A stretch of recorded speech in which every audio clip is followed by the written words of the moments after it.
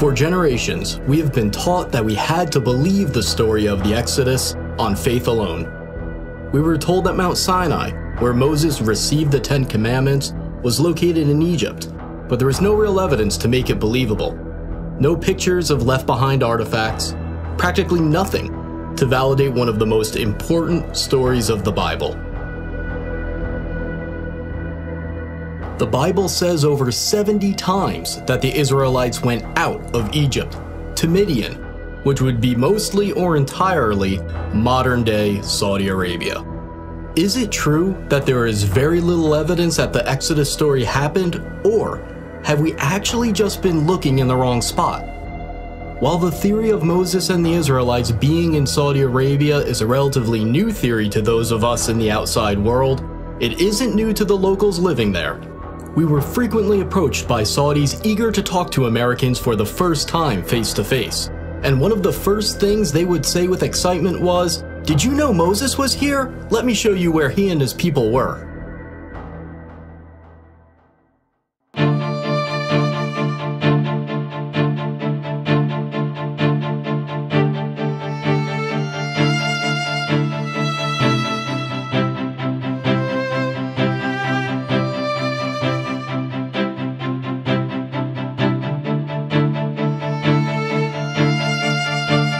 The tradition that the mountain in Egypt's Sinai Peninsula is Mount Sinai only dates back to the 4th century AD.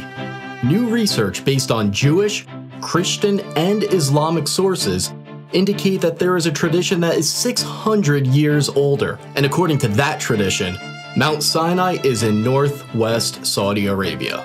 This other tradition points to Jabal Makla, a peak on the mountain range known as Jebel al-Lawz, as the true Mountain of Moses.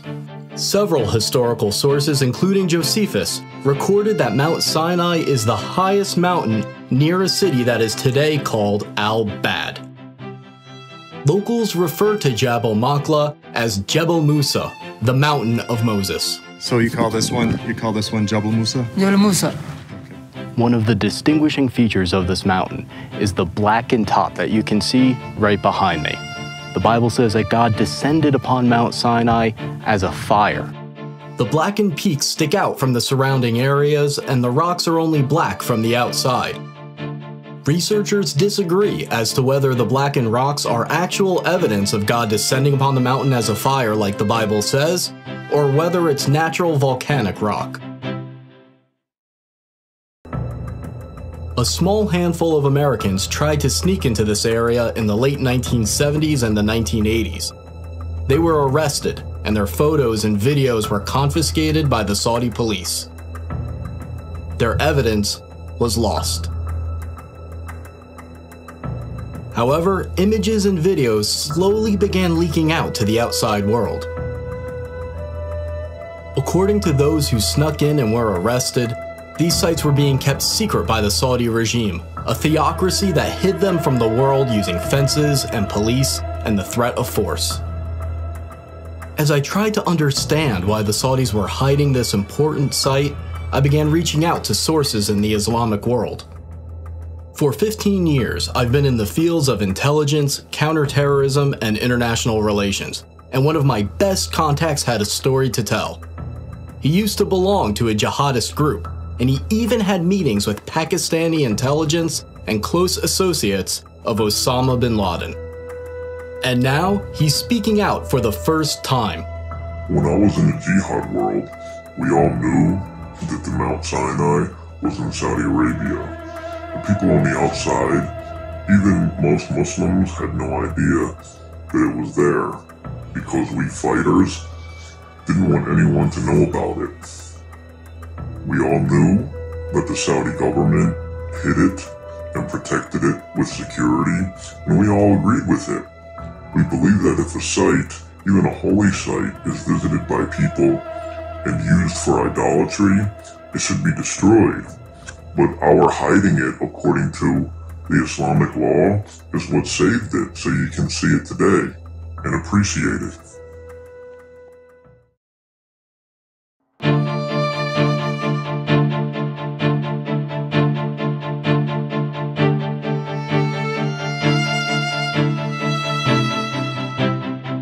Moses flees Egypt after killing an Egyptian who he saw abusing one of the Hebrew slaves. He then escapes to Midian as a fugitive. In Midian, Moses sits by a well and he meets the daughters of Jethro who are getting water for his flock. Moses then marries one of his daughters. We are in the ancient land of Midian right now, near the town that locals describe as originally being the land of Jethro. When we visited this area, multiple Saudis approached us to tell us this is where Jethro and Moses resided. They excitedly pointed to an ancient well that is fenced off and marked as an archaeological site. The Saudis have long believed that this is the well where Moses met the daughters of Jethro, and Muslims from around the world come to see it.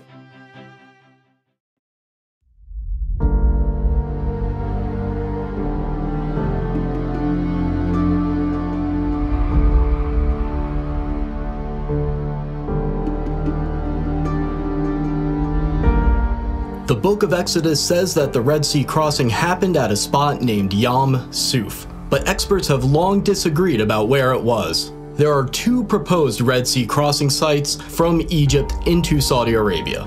The first candidate is at the Straits of Tiran, at the bottom of Egypt's Sinai Peninsula. The second candidate is at Egypt's Nuweiba Beach. Dr. Glenn Fritz, who has a PhD in environmental geography, conducted a massive study of the land and all the historical references about where the crossing happened. He found only one exact match: Egypt's Nuweiba Beach. Nuweiba Beach is almost 5 miles long and 3 miles wide, providing enough room for the Israelite population to fit. Here, they'd be trapped with the mountains on both sides, the Red Sea in front of them, and Pharaoh's army right behind them. Amazingly, there is a path under the water from Egypt into Saudi Arabia. The path is not too steep. The Israelites could have easily walked across if the waters were parted. Underwater research by Dr. Leonard Moeller showed strange shapes in the coral, leading some to believe that the remains of Pharaoh's army are there. According to this theory, the coral wrapped around the debris from Pharaoh's army and retained the shape of the objects after they dissolved. When they brought a metal detector down to the coral anomalies, the readings were consistent with circular patterns of metal resembling the parts of chariots. We had planned to dive near the possible Red Sea crossing point because it's a public diving site with stores where you can go and rent diving equipment. But we weren't allowed to. The Saudi police showed up, and they stayed with us until we left.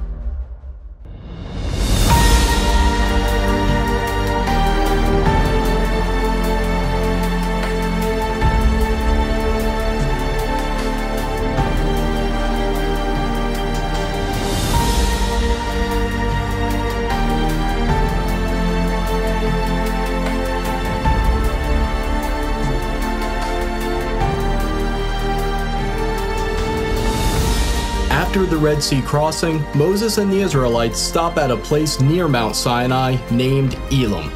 Desperate for water, they find a unique location with 12 wells and 70 palms. Along the path to the possible real Mount Sinai, there is a match for Elim with many palm trees and, to this day, 12 wells. Saudi locals pointed us to this location and specifically referred to it as Elim.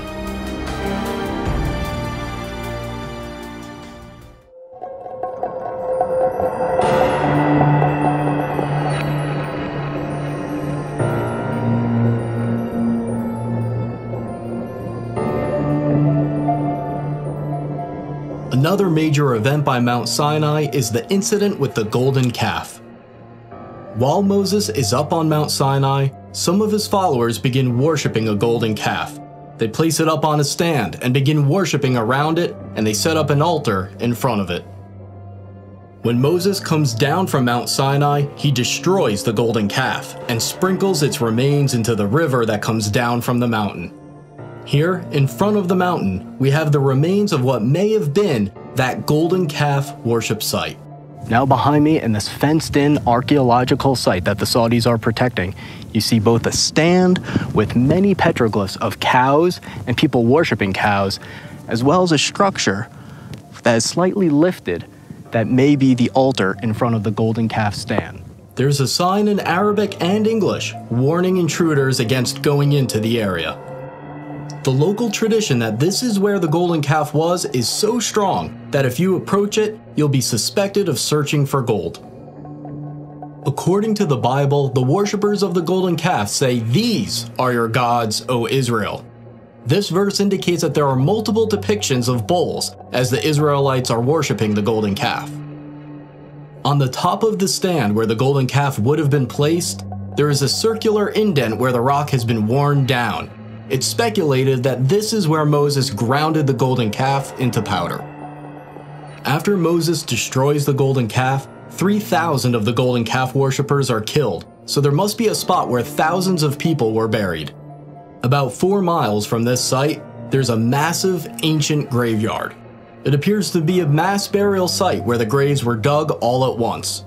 It's located just outside the plain where the Israelites would have camped, so it's exactly where it should be if this is where that story took place.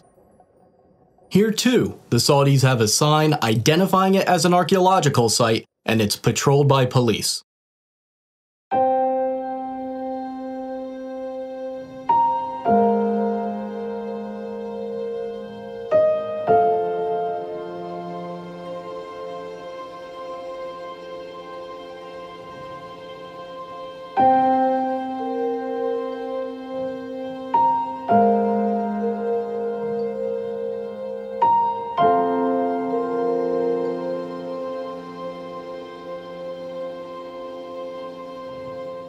The book of Exodus says that Moses built an altar of uncut stone at the foot of Mount Sinai and also set up 12 pillars to symbolize the 12 tribes of Israel. Right here at the foot of the mountain, we see this structure that resembles an ancient altar. And what we are standing in right now is probably the animal chutes that would lead them to sacrifice at the foot of the mountain. The animal chutes lead to this area of the structure, which may have been the slaughter platform for animal sacrifices. The Saudis, of course, say that this has nothing to do with Moses, but they admit that they found animal waste and bones underneath this area when they dug.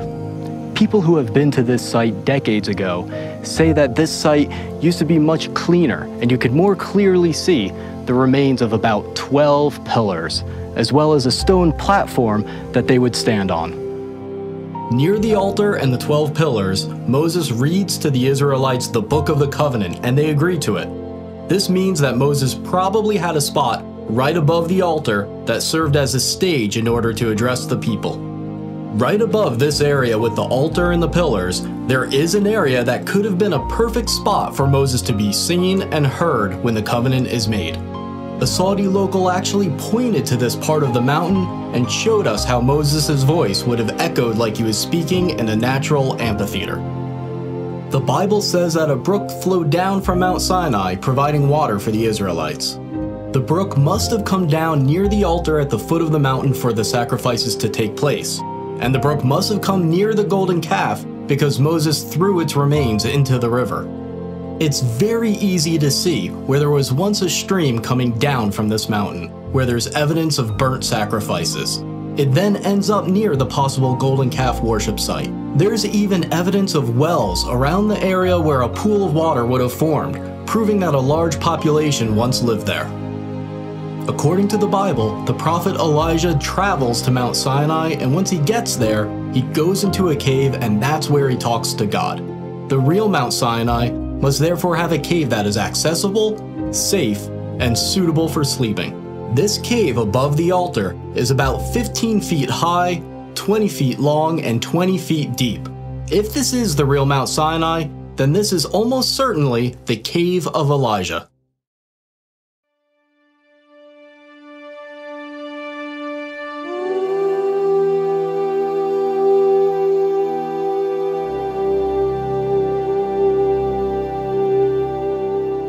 On the way to Mount Sinai, the Israelites camp where there's no water. Moses goes up to a distinct rock and strikes it with his rod, and miraculously, water pours forth for his followers. The historian Josephus said that the split rock could still be seen in his time, and it was so big that it could not have been moved. Is it possible that this split rock still remains today, testifying to the accuracy of this story? The answer is yes, and it is stunning.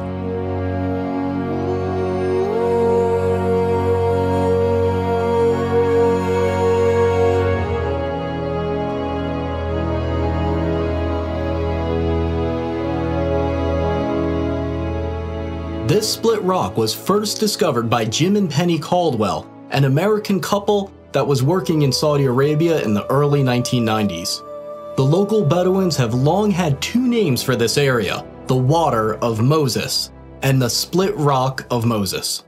This split rock is on top of a 100-foot hill and is somewhere between 40 and 60 feet high.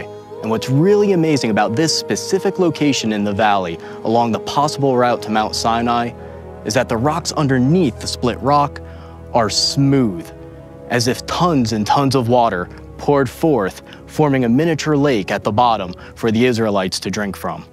If you have a relationship with a local, they'll tell you that this area is related to Moses, but the Bedouins that live here will try to keep you out. We saw this firsthand as we were chased out of the area. Okay, so we are flooring it. We're gonna see if this guy follows us. We heard 2 gunshots. This guy's like, doesn't really want to party.